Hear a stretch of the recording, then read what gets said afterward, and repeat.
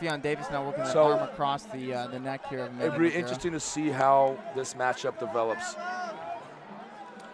Effion Davis now, I think, is working a submission here, and Amanda Nogueira, she may be able to get it.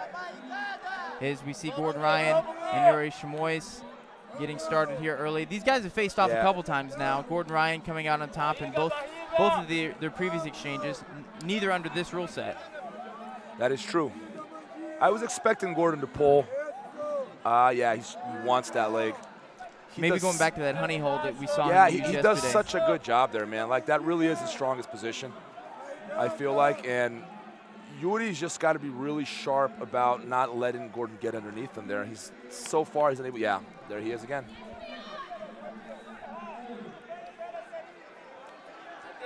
And remember, it's not a reap unless you attack the leg. I think Yuri keeps looking at the referee. I wonder if he's wondering about the definition of no, because the criteria is if Yuri's foot were on Ryan's opposite side, on Ryan's right side of his body, that would be a reap. Or if Ryan attacked that inside leg. So if Ryan attacked Yuri's left foot, that would be a reap. As long as he doesn't attack that footlock, he's fine. You know, I think you said something yesterday that really struck me as profound, Robert. And you said, you know, this is a position that everyone should be studying.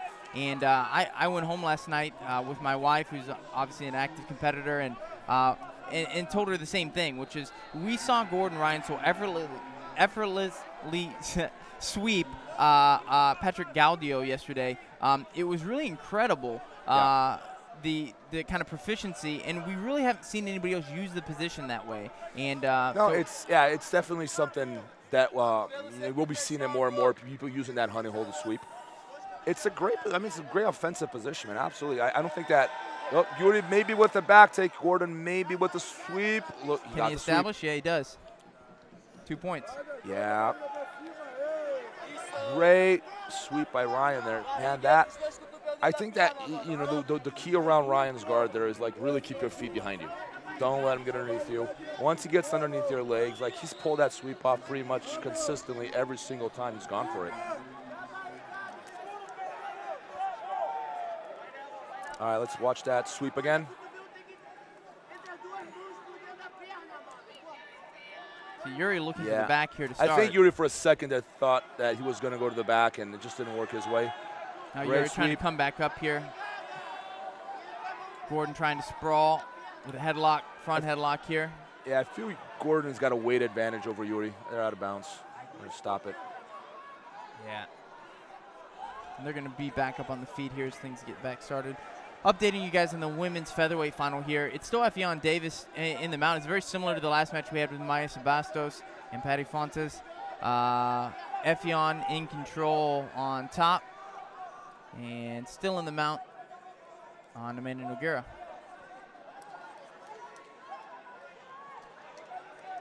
And you can see, you know, Yuri.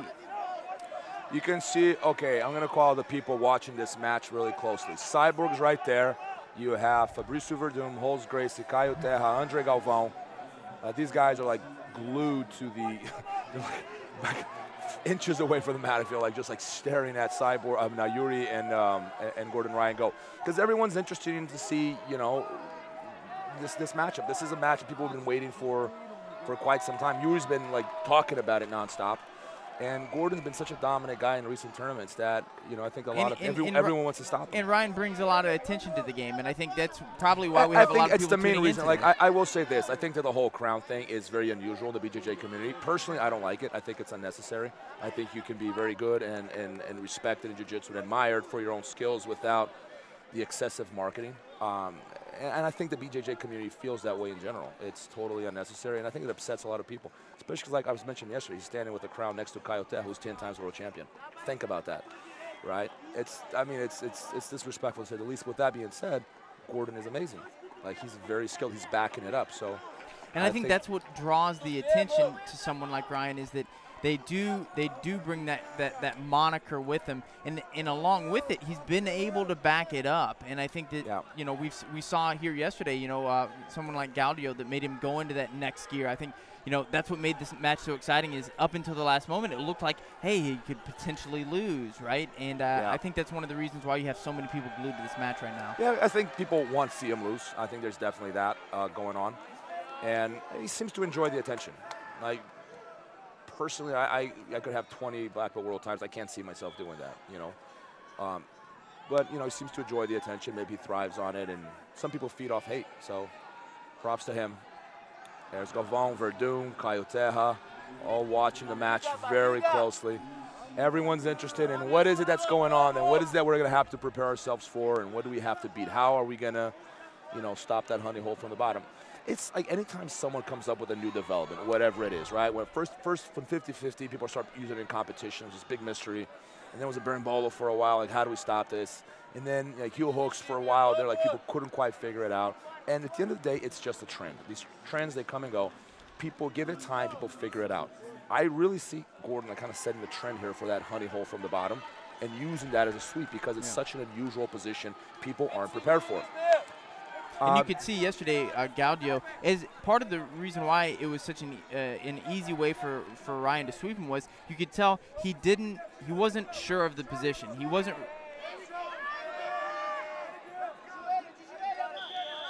And so he wasn't really sure what to do with the position, and you could tell that was one of the things that made it easier for him to get swept. Is Gaudio was afraid of making a mistake and doing something that was going to put him at risk inside of that position. Yeah, and it's because it's unorthodox. People aren't quite, their reaction isn't quite there, because it's like, imagine a wrestler, right, going against a jiu-jitsu guy who's never seen a triangle before. He gets caught in the triangle because he's just not familiar with that position. He doesn't know how to react to it. And that's kind of what's going on here. People just don't know how to deal with Gordon constantly feeding that dope mound and fishing for that honey hole from the bottom. Once people start doing that to you in the gym, people start messing around with the move, they figure it out, they move on, and Davis with the win there. Yeah, Effion Davis, your 2018 featherweight female black belt champion. And it is her first, and I believe it's her first year at black belt, and she really made a name for herself here at this tournament, submitting her way through the division, looking really sharp in the absolute as well. And Amanda Nogueira, as I mentioned before, the reigning gi world champion at the weight. So very Yuri impressive performance and from her. Gordon with 5 minutes left. Yuri needs to score that pass to win. Yep, Ryan up 2-0.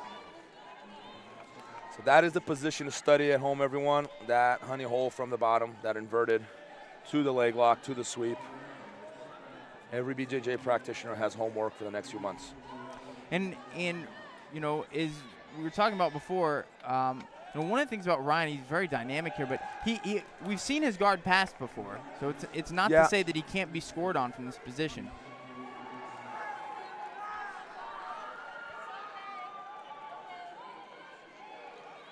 Ryan here looking to get underneath of Yuri. Ryan looking like he might want to come up there for a second. 4 minutes, 19 seconds left to go. Yuri working around here on the outside. Ryan inverting. Ryan snapped back a couple times here for triangle. There he is again. See, he fishes for that leg, and he inverts so easily. On mat number 4, we have the women's lightweight final between Tammy Musumeci and Catherine Perret. Looks like Yuri might be finding something there. He's sprawling heavy on that leg, but... Does he have a leg drag? Well, he does, but Gordon has the knee trap, right? But Yuri has the foot hidden behind his knee. So Yuri has a leg drag right now. If he can keep Gordon's hips on the ground, he can wear Gordon out. The problem is if Gordon inverts, keeps his butt up in the air, he's going to get underneath Yuri again. Yeah. Yuri's job is to keep Gordon flat right now. But you can see Gordon like really lifting his hips up in the air, and see he trapped the foot again. Yuri's got to make sure he keeps that right foot on the outside of Gordon's knee. It's on the inside now. Gordon could be inverted any second now. Yeah, there he goes. See, yeah, he now that does it, man, so well. And that knee bar's right there. Yeah, Yuri's going to lock his legs together, but he's going to have to watch out. There's a toe hold there, too. Is there not, Robert? There is. Yeah, Yuri is a bad spot. But Ryan is using a lot of energy now. I Yeah. mean, they both are. Don't get me wrong. There's a lot of core strength going on both parties.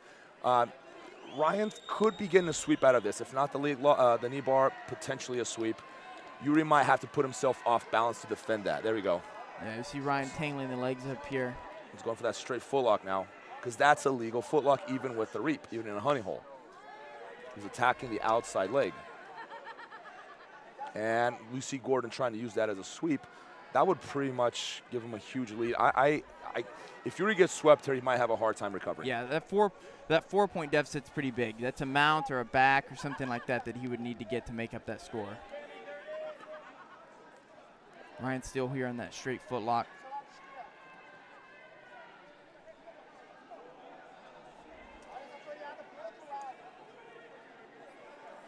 You know, a good question, Robert, is because these guys are going to face off later today, you know, how do you approach a match when you know you're going to – I mean, have you ever been in that situation where you knew you were going to fight somebody else later in the day again? Yeah, so for example, if I were Gordon and I saw a potential sweep here, because he pretty much – he's in a good spot now, I might not show all my cards. I got this one move. I could have done it now, but I'm not going to. I might save it for the next fight. So the first match determines the dynamic of the second, because they're going to use this as as experience to – you know, what kind of dynamic is going to take place in the second match. If Yuri loses this match, and it's looking like he might lose this fight now, he's probably gonna change strategies completely. I can see him pulling guard the next time, which in my opinion is what he should have done. I think he should have pulled guard on Ryan.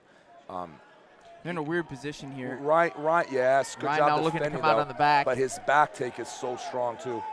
This could be bad for Yuri. Yuri's recovering well here. Very well, but he gives up the sweep to protect his back. Exactly. With 1 minute left, that's 2 points, Gordon. I think Gordon on bottom has proven to be very, very difficult to deal with for just about anyone. And everyone he's competed against yesterday, and so far today with Yuri, he's been. No one seems to have an answer for that honey hole yet, right, Robert?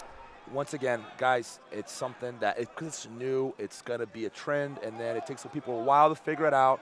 And then once people figure it out, it's just like any other move in jiu-jitsu. Here we have a replay of that sweep. You can see Gordon fishing for the back there. He's got Yuri's left leg trapped with the hook. And Ryan's transitioning to mount now. Now he's in mount. And you know, we're talking about these guys are going to face each other later today. Now, Ryan is going to get to the mount here. I don't think he's going to get the finish with 13 seconds left to go, but, you know. He's going to try. He's going to try. Definitely leaves a mark here for Yuri. I mean, when somebody beats you by 11 points, and that's what Ryan's going to finish here with is 11, does that stick with you, Robert, going into another matchup? Yeah, Yuri's, I mean, it might mess with his head a little bit. It kind of depends where you are mentally. I hope it doesn't affect his performance in the open weight class, but he might.